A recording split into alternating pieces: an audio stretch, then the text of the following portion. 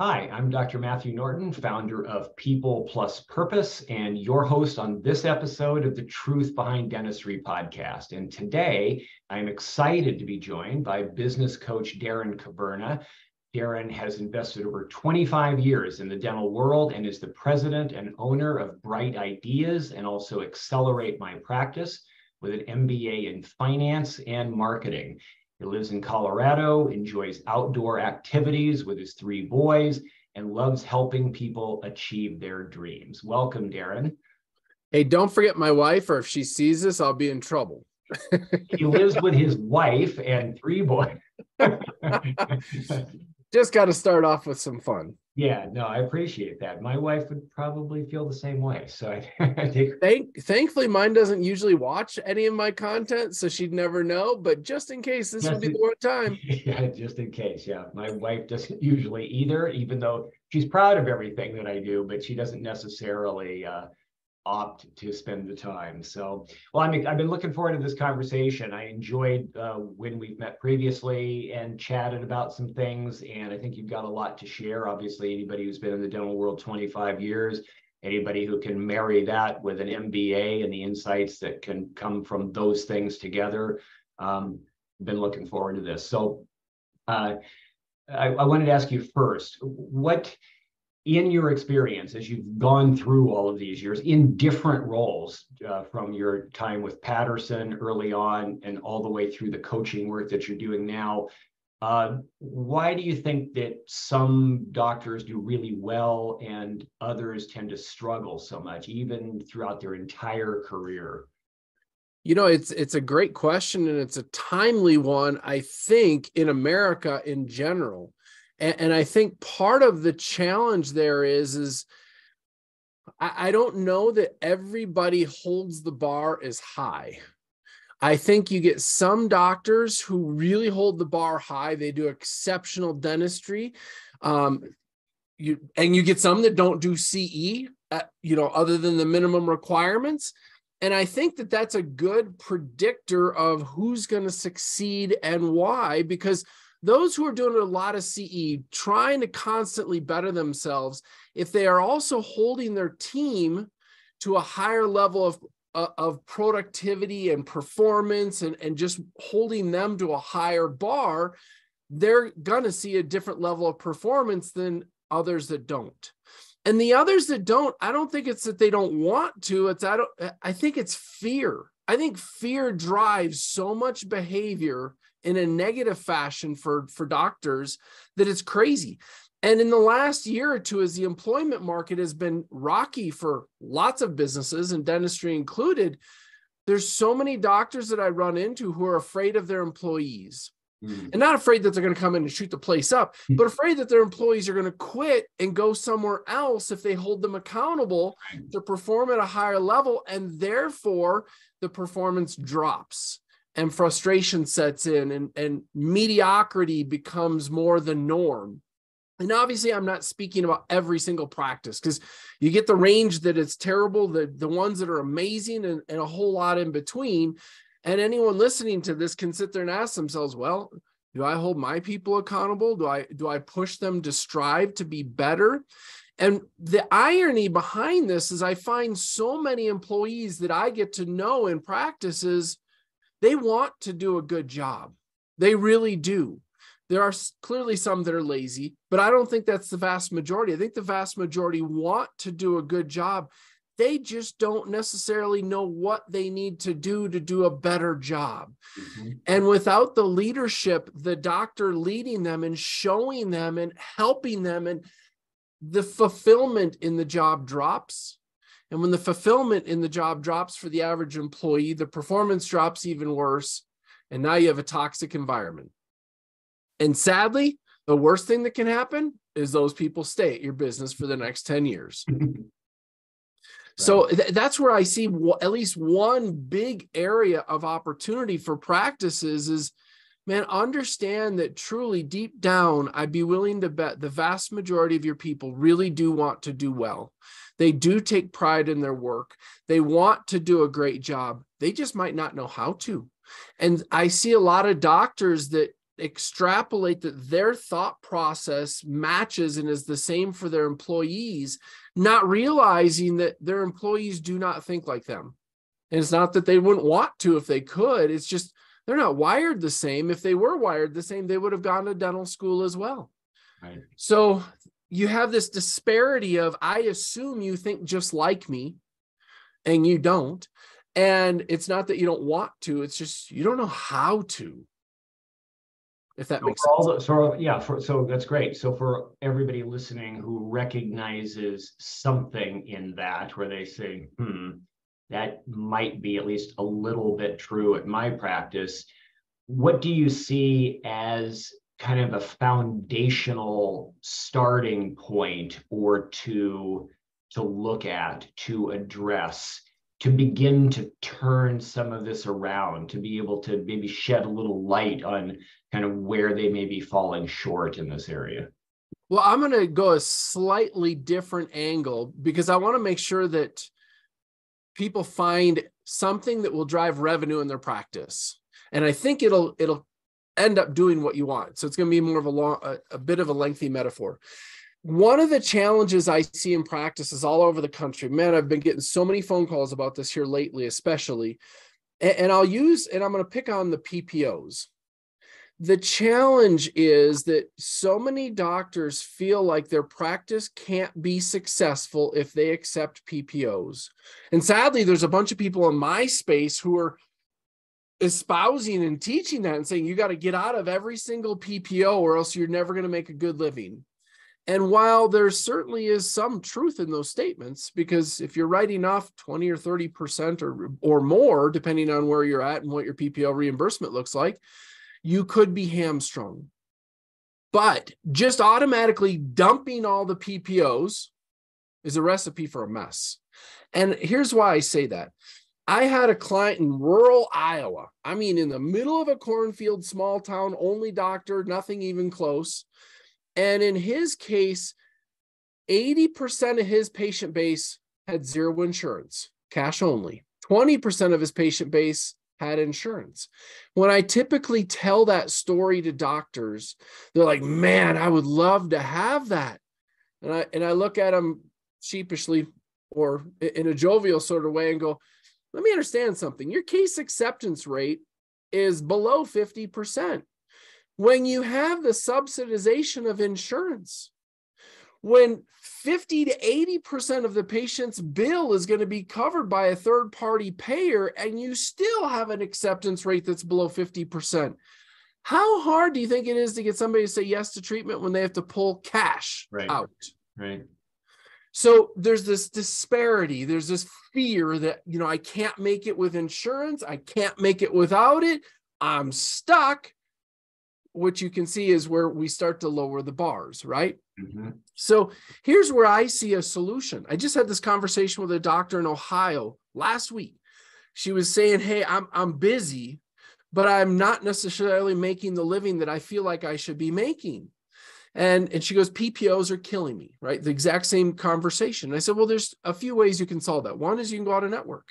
And you're probably, as I say that, cringing, going, yeah, that sounds amazing, except it's not realistic because I'll lose 80% of my practice because I'll go down the street to somewhere else.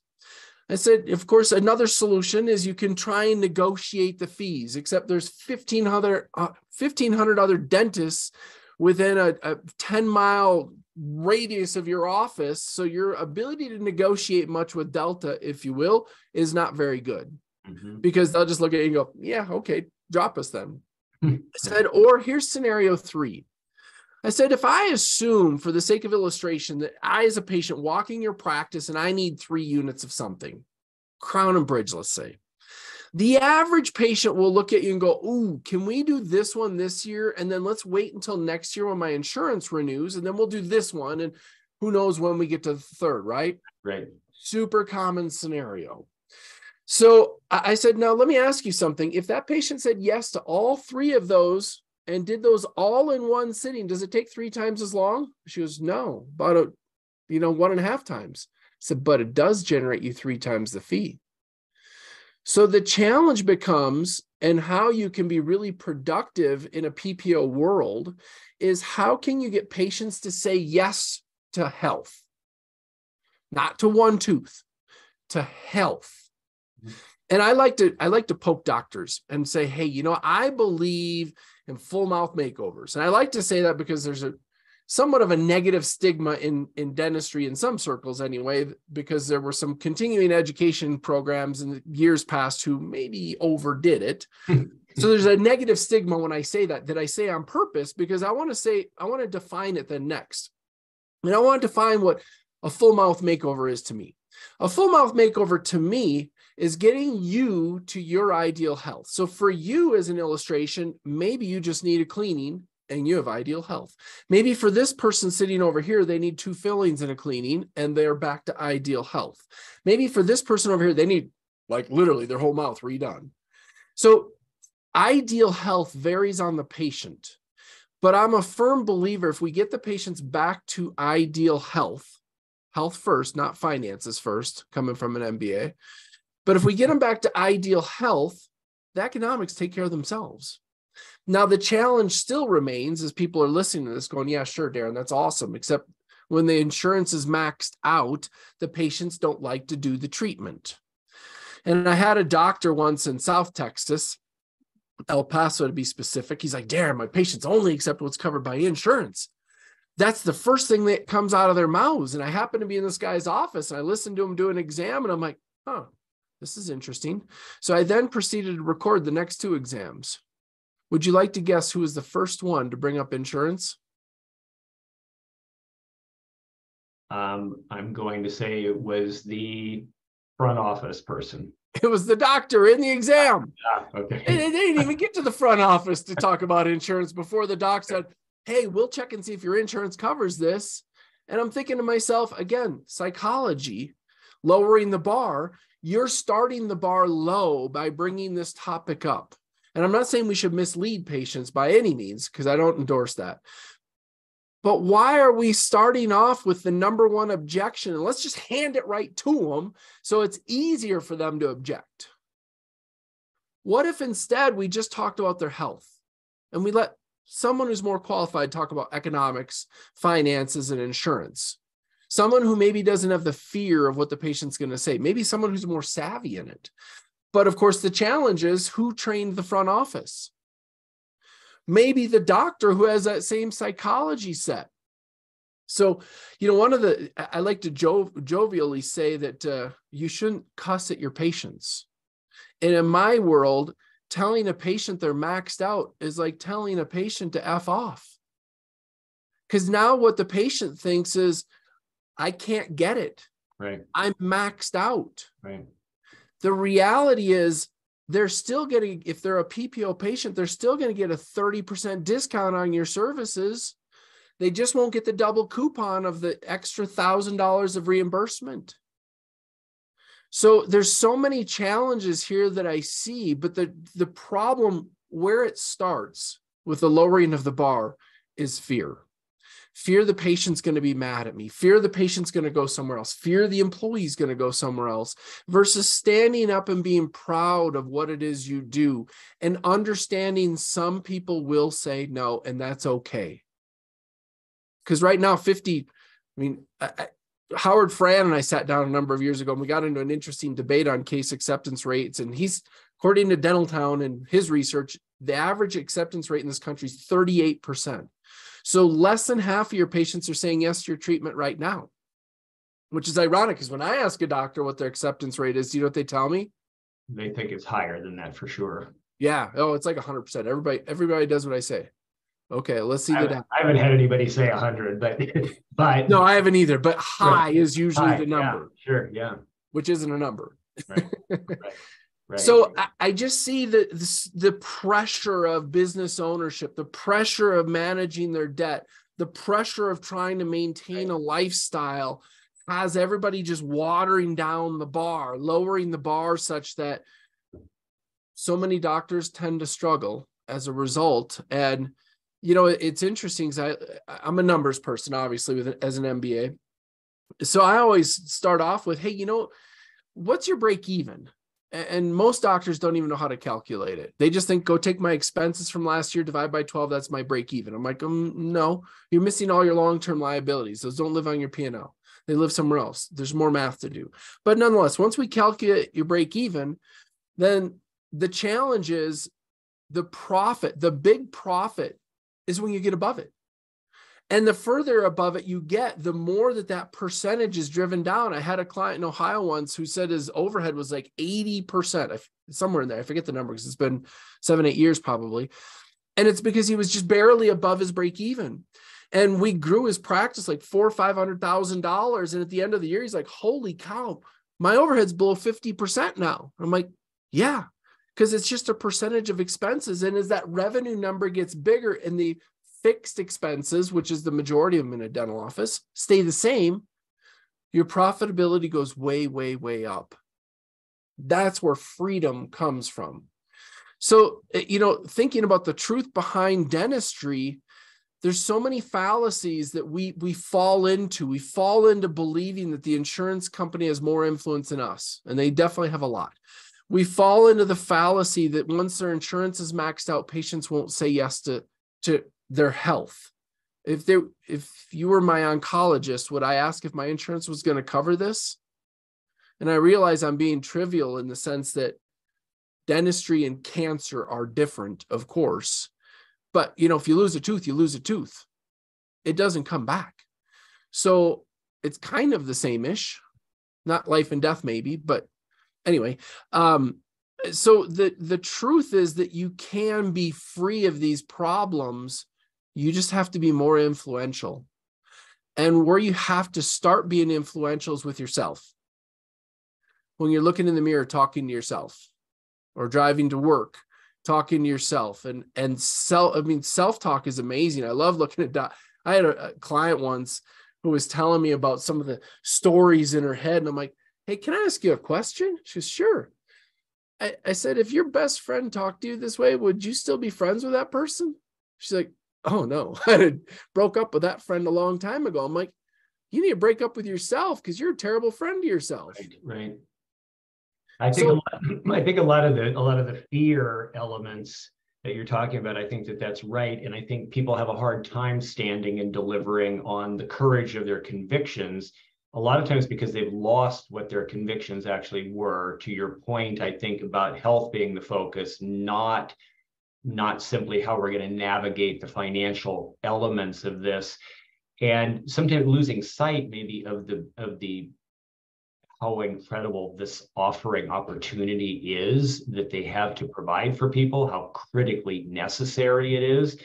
And they're not exuding, like you said, the first sale is themselves, and they're not exuding, they're not leading people to the opportunity to say yes to the biggest need they have to be fulfilled, right? So they do cave in at various points, and yes, the rest of the team follows suit in thinking and playing smaller, because it can even be bigger still, right? I mean, you can even go beyond what's in the mouth and say, well, the oral health is connected to systemic health, and we can go even further and talk about the importance of the gut. I've done some interviews here where it's like, no, we're taking this outside of beginning even in oral health and drawing connections. So that's just playing bigger, thinking bigger. And I think fear can be overcome if we've got a big enough driving why, right? And so I agree with everything that you've said. Is there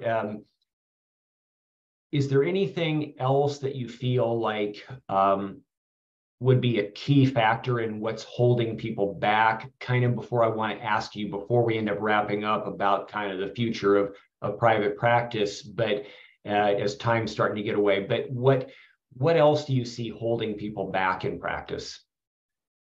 Excuses, probably also driven by fear. I mean, really, I think fear is the number one driver of everything that goes wrong in lives.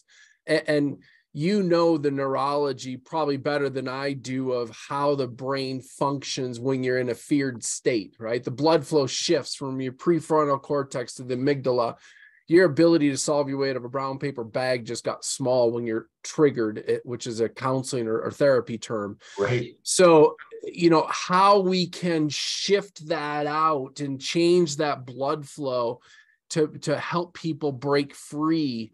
And I think, as you said a moment ago, having a bigger why is one of the better reasons to do it. And, I'll give you an illustration of that. I had a client in Idaho once that we were talking about this very topic. How do we treat the person? And we were using Invisalign as the illustration, actually, because they had some patient that had come in, and she was a med student, and she had failed to get into med school multiple times, and she felt it was her interview that was killing her. So this hygienist took it upon herself to offer her a better smile through Invisalign. And 6 months later, whatever the time frame was, she goes back in, she gets accepted to medical school. Now, I don't know how the story ends, because it was 7-8 years ago, and I've lost track of obviously the patient for sure. But think about this scenario. What if, and I realize it's a what if game, but what if this person goes into research medicine instead of being an MD? What if, as a result of this person going into research medicine, they're the one who discovers the cure to cancer? What if they develop some life-changing thing, all because someone in a dental office cared enough to treat the whole person and solve a smile that was hindering a self-confidence that was hindering someone from getting into medical school? What if all of that could be true? And I don't know.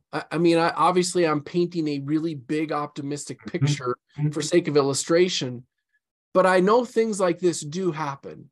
And I know that people in dentistry do, in fact, save lives. Yes, absolutely. Literally save lives. Yeah.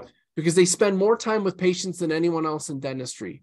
So I think the biggest challenge here is to really evaluate your why you do what you do as a team, as an owner, as a doctor, the whole group. And if your why is big enough, you'll have the courage to get through the hard times. I agree. Yeah, I agree. We need to think bigger, play bigger. And I really do like the thought of that we're changing the world, that it is really world changing. And I think a lot of people who are bored in practice, a lot of people who are frustrated in practice, they're playing in too small a box, thus the insurance mindset tripping us up. It's because the game is too small from my perspective. We got to get outside of that. So I'm totally in agreement with what you're saying. Well, just to kind of shift a little bit, how maybe any of this impacts your thinking about the future of private practice, or what else would you forecast looking ahead? What do you see being key elements maybe?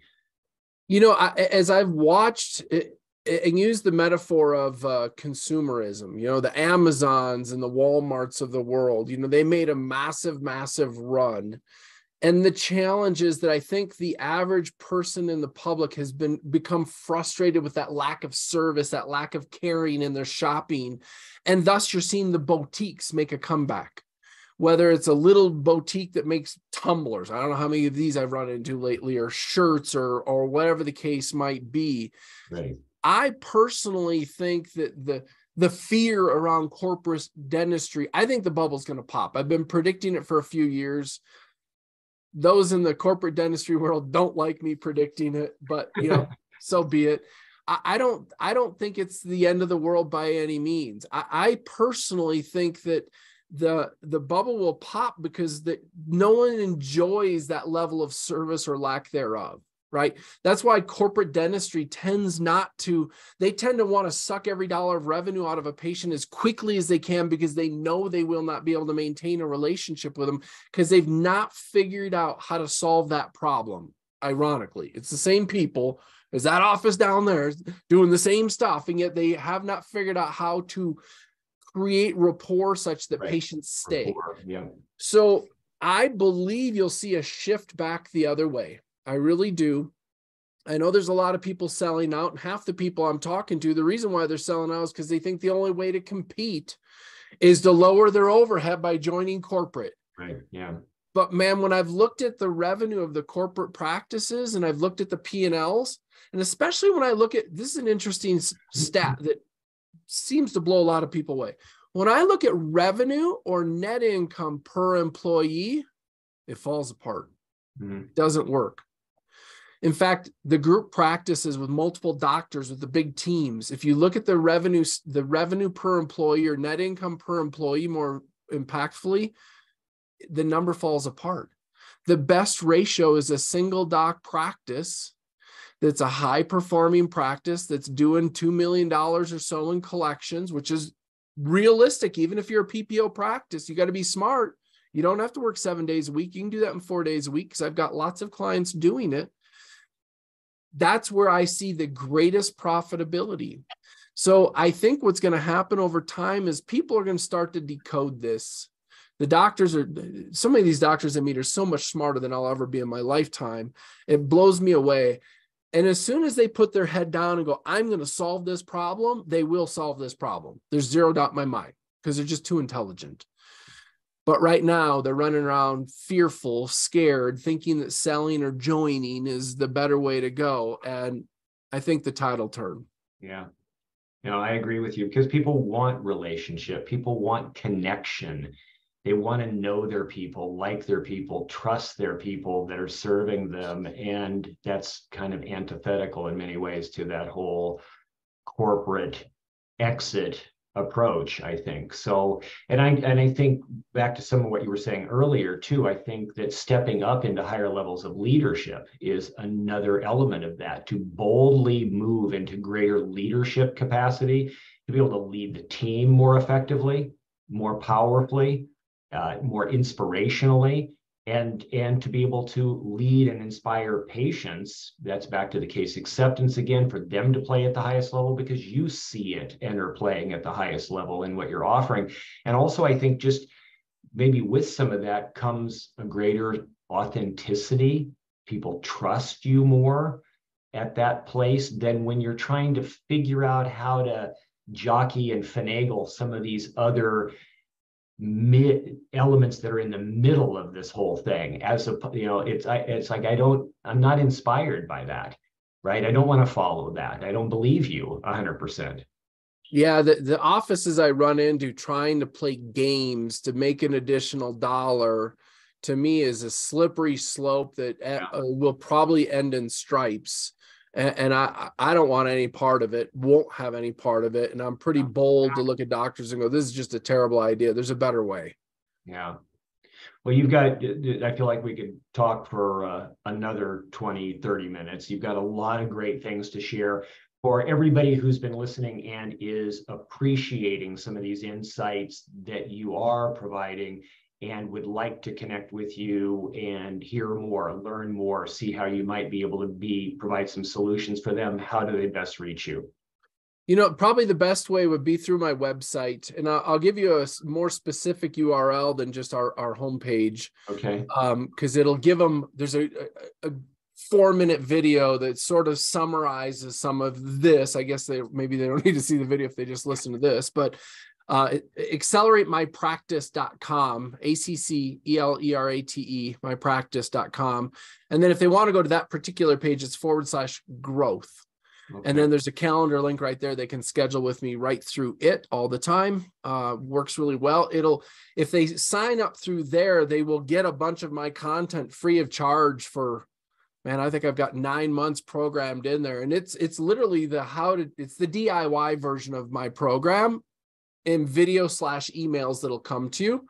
So, I mean, if you're a do-it-yourselfer and you don't want to hire someone like me because I talk too fast, that's okay. You can sign up there, get all the content, figure it out. And if you like what you're hearing, just do me a favor, give me a thumbs up and say, this is amazing and awesome and cool.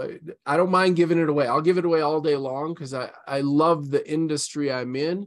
I want to see it grow and do better. And so I'm happy to just contribute to it. And there will always be some percentage who are going to be like, hey, this is good stuff. I would like some more help, and they'll call. So it's okay.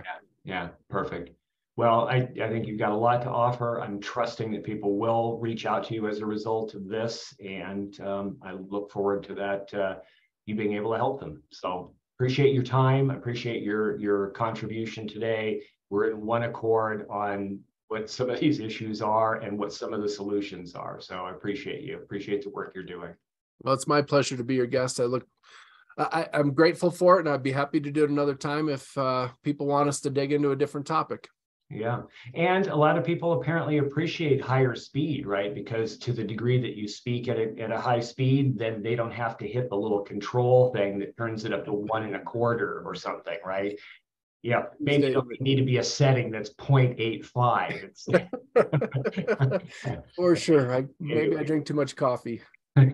No, it's all good. So I appreciate everybody for listening. This is Matthew Norton, founder of People Plus Purpose, and I have been with Darren Kaberna of Accelerate Your Practice, and hope you've enjoyed our conversation today, and I look forward to seeing you on the next episode. Thank you.